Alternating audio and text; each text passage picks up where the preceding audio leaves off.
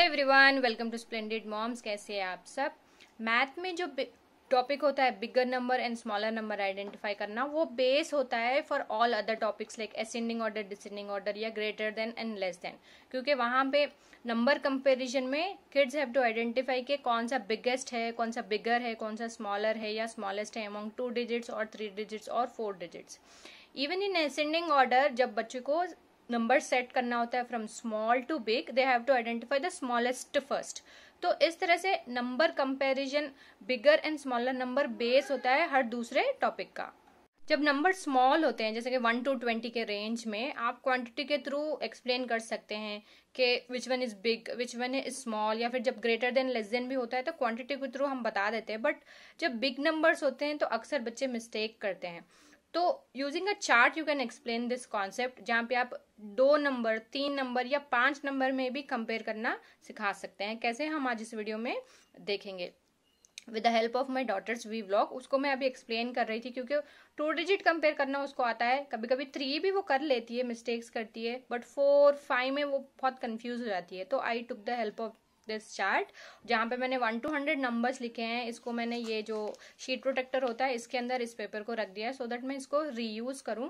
अभी कंपैरिजन वो सीख रही है क्योंकि उसको असेंडिंग एंड डिसेंडिंग ऑर्डर मुझे सिखाना था। असेंडिंग में भी क्या होता है ना, 5-6 नंबर कंपेयर करना होता है, उसमें सबसे बिगेस्ट चूज करना होता है या सबसे असेंडिंग में सबसे स्मॉलेस्ट चूज करना होता है पहले, देन डिसेंडिंग में सबसे बिगेस्ट चूज करना होता है। तो जब 4-5 नंबर कंपैरिजन करना होता है तो बच्चे बहुत कंफ्यूज होते हैं, जहां पर हम क्वांटिटीज नहीं बता सकते क्योंकि नंबर्स बहुत बिग होते हैं। तो the help of chart you can do it. Let's see how we can do it now. Okay जुनेरा, read this numbers. I want you to circle biggest number, इसमें से सबसे बड़ा है ना, biggest, that one. What is this number? 49. Next, put your finger. 21. Yes, next. 76. Now, can you tell me with the help of chart which one is biggest number? This. Which one?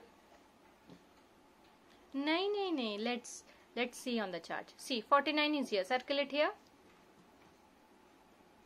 49. Very good. Now, where is 21? 21. Yeah, circle it here. Now, 76. 76 here. अभी देखो. Now tell me which one is biggest number now with the help of chart. Which one is biggest number? 21, 49, 76. 76. Very good. Now circle 76. So 76 is the biggest number. This is how you identify. Numbers में जो बाद में आता है ना, that will be your biggest number. Okay. Now let's do smallest one. Read these numbers.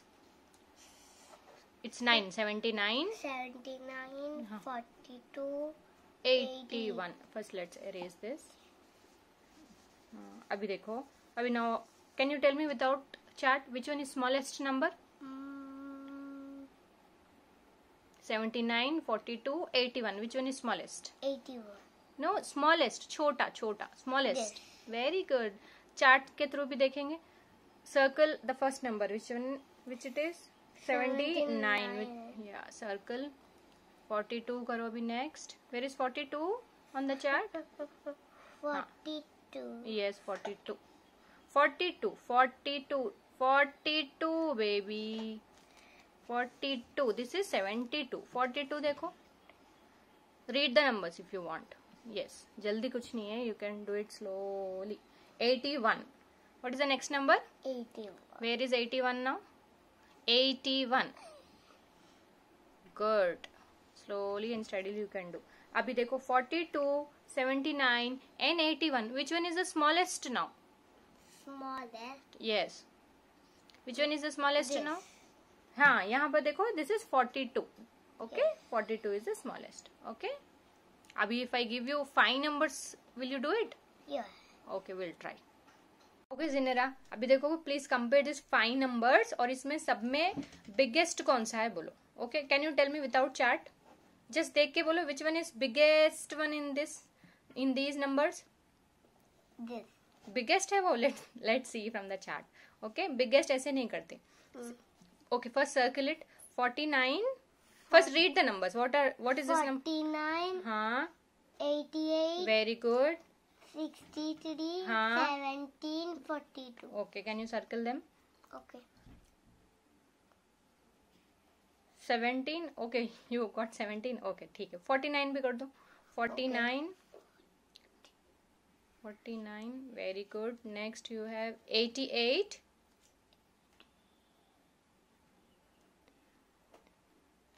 88. Very good. Next you have 63. 63.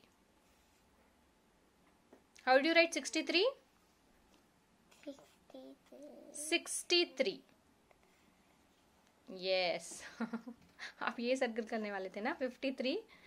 I was telling 63. 17 you did already. Now circle 42. 42. Yes. 42.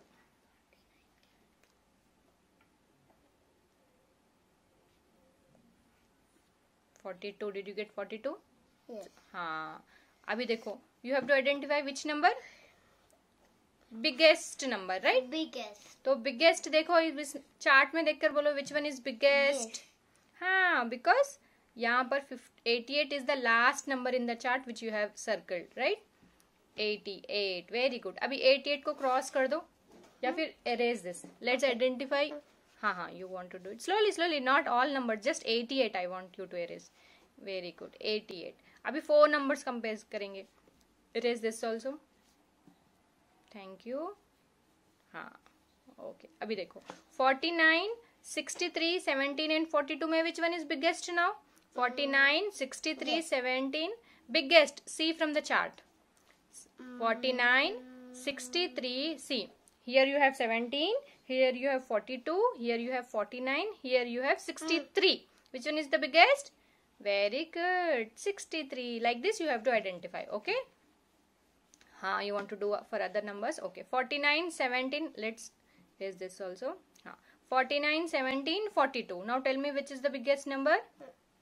49. See. 17, 49 and 42. Here are the three numbers. Oh, you erased it. It's okay. What was the number there? 42, right? Give me the marker. हाँ, मैं लिख देती हूँ यहाँ पे. This was 17 and this was 42. Okay. अभी देखो 49, 17 and 42. Chart से बोलो which one is the biggest? This. This or this? This. Okay. Why 49 is the biggest number? Because 49 is coming after 42. Yes. 49 is more when compared to 42. Circle 49. Okay, you can erase it if you want. Now let's compare 17 and 42. अभी देखो इन दोनों में बोलो which one is the biggest number? This. Yes, 42 is the biggest number. और last में जो बच गया that will be the last number, smallest number 17. Okay. तो देखा ना आपने, नंबर चार्ट के थ्रू आप बिग नंबर्स को कंपेयर करना बच्चे को किस तरह से सिखा सकते हैं अगर उसको कंफ्यूजन हो रहा है. इस तरह का कंपैरिजन करना जब बच्चे सीखते हैं तो उनको असेंडिंग डिसेंडिंग ऑर्डर करने में भी प्रॉब्लम नहीं होगी. सो बिलो 20 आप क्वांटिटीज के थ्रू बता सकते हैं, बट बच्चा जब कंफ्यूज हो रहा है बिग नंबर्स में when comparing 4 numbers, 5 numbers, 6 numbers जैसे कि असेंडिंग एंड डिसेंडिंग ऑर्डर में होता है, आप ये अप्रोच यूज कर सकते हैं. इनिशियली 3 से 4 दिन प्रैक्टिस करवाइए. उसके बाद क्या होगा ना 1 to 100 नंबर्स उनके माइंड में ये जो चार्ट है वो रहेगा और वो इमेजिन करके कि कौन सा नंबर पहले आ रहा है कौन सा बाद में आ रहा है उसके थ्रू ये टॉपिक सॉल्व कर सकते हैं. तो इस तरह की डेली प्रैक्टिस करवाते रहिए. इवन इन ग्रेड 1, ग्रेड 2 जहां पे बच्चे ना हंड्रेड्स, 1000 नंबर्स जो है वो कंपेयर करते हैं, बिग डिजिट नंबर्स, तो वो भी उनको आना चाहिए. तो बेस उनका स्ट्रांग होना होगा. तो इस तरह से आप प्रैक्टिस करवाएंगे तो वो अच्छे से सीख लेंगे. सो ये था आज का वीडियो. आई होप आपको वीडियो हेल्पफुल लगा तो जरूर लाइक करें, शेयर करें और चैनल पे नए हैं तो जरूर सब्सक्राइब करें. Happy parenting from splendid moms. Happy parenting from Splendid Moms. Give us a thumbs up if you like the video. Subscribe to our channel and hit the bell icon to get the notifications of our latest videos.